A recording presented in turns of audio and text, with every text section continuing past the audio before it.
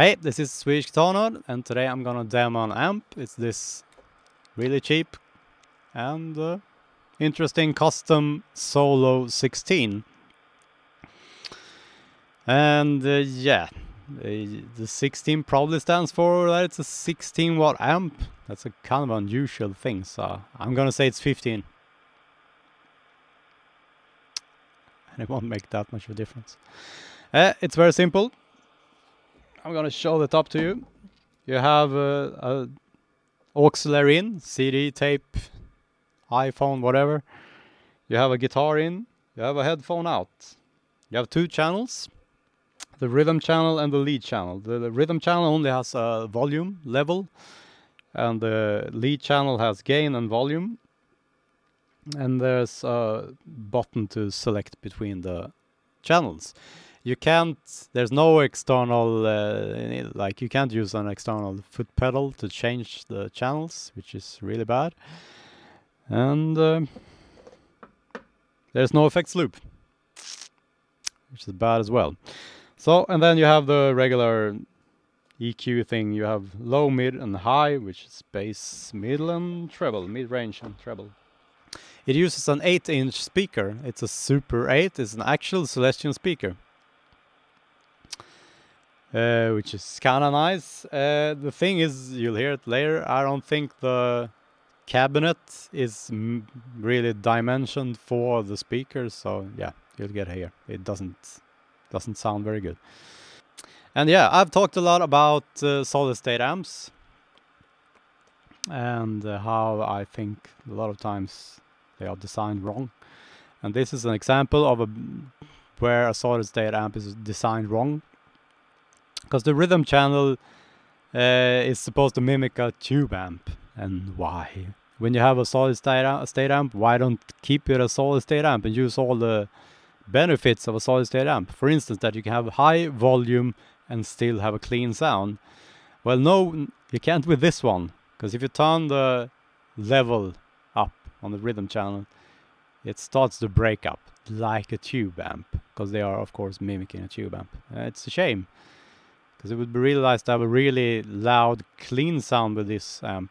And then you can use like your own distortions and multi-effects into it. You can't do that now. Okay, I'm gonna show you the rhythm channel.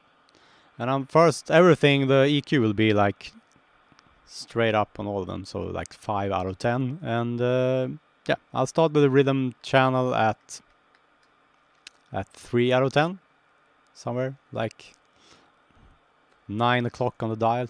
Yep.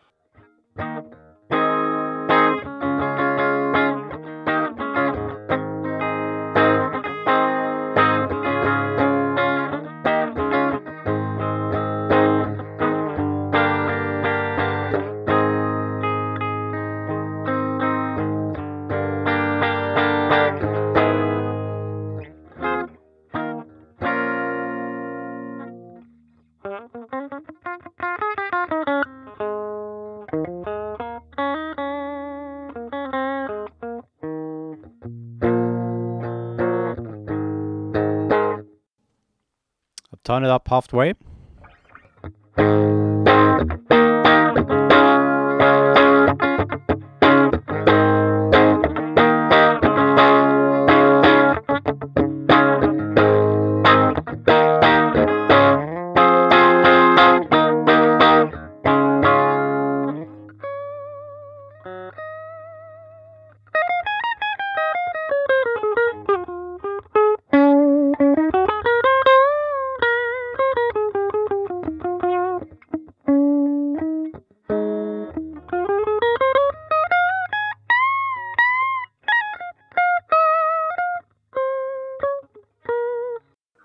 And full blast.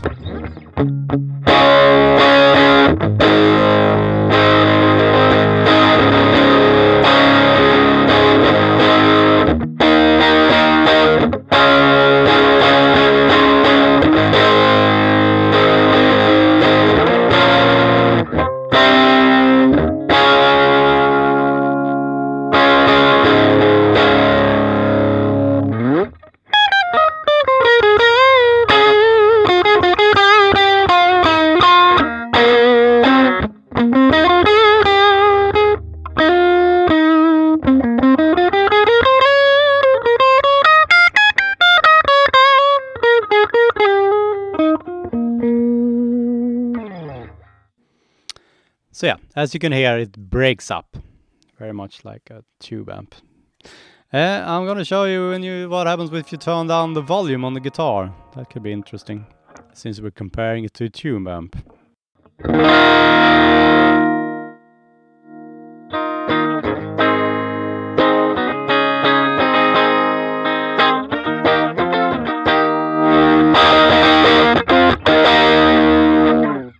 And you see, you get the exact same response as you would with a tube amp. It cleans up very nicely. Okay, let's go to the lead channel. I'm gonna start with the lead gain at half. So it'd be like 5 out of 10, straight up.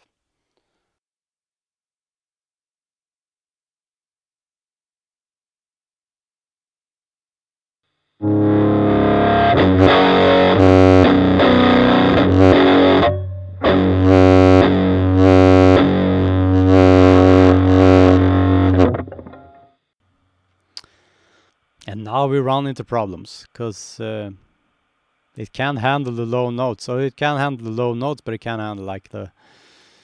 When you mute, it's like you get like subsonic, even lower notes, and the amp just can't handle it at all. And now we're at just halfway, as I said. It's not full gain at all. I'm gonna show you what happens. So there we go.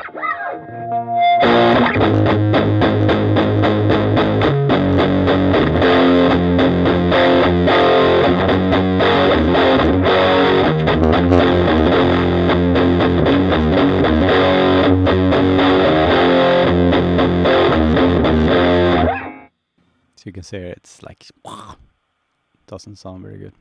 So what I think I'll do now, instead of keep going because it only get worse, I'm gonna show you another feature of this one.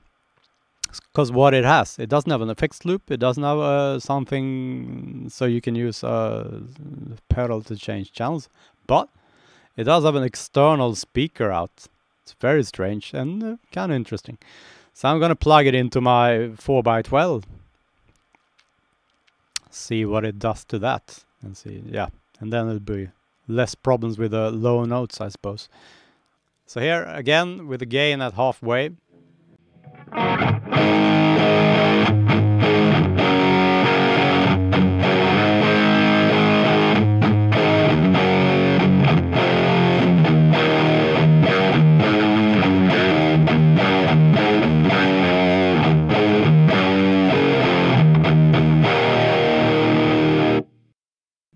You can hear it's something with the amp. It does something to the low notes. It just mushes them up. I'm gonna turn up the gain. Now it's at full.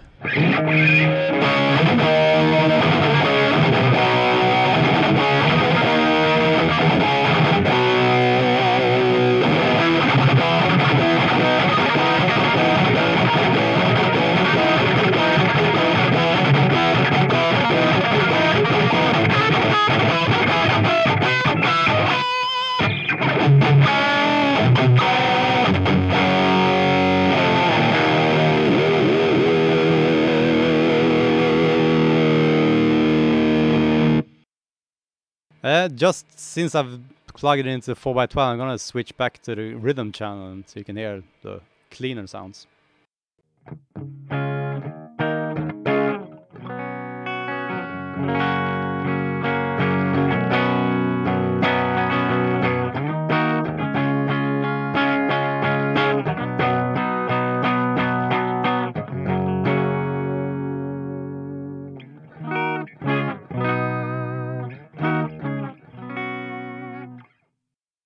And finally, I'm gonna adjust the EQ because, yeah, it has, to me, too much bass. So I'm gonna turn down the bass and maybe add some treble, the highs and lows.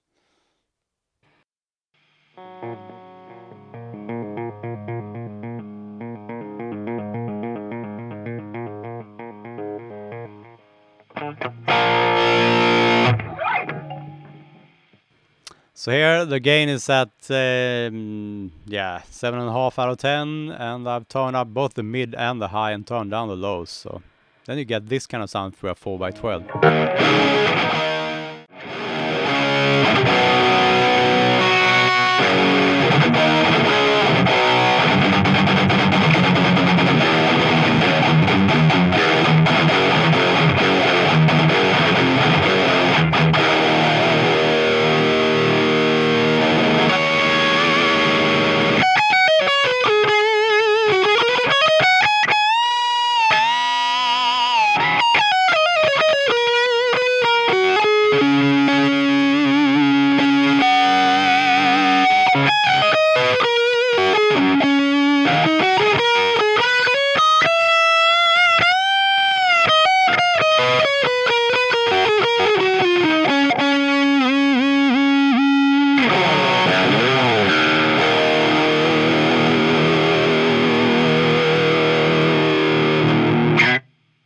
Yeah, there you have it, the Kustom Solo 16. And it's a shame you can't really use the amp as it is,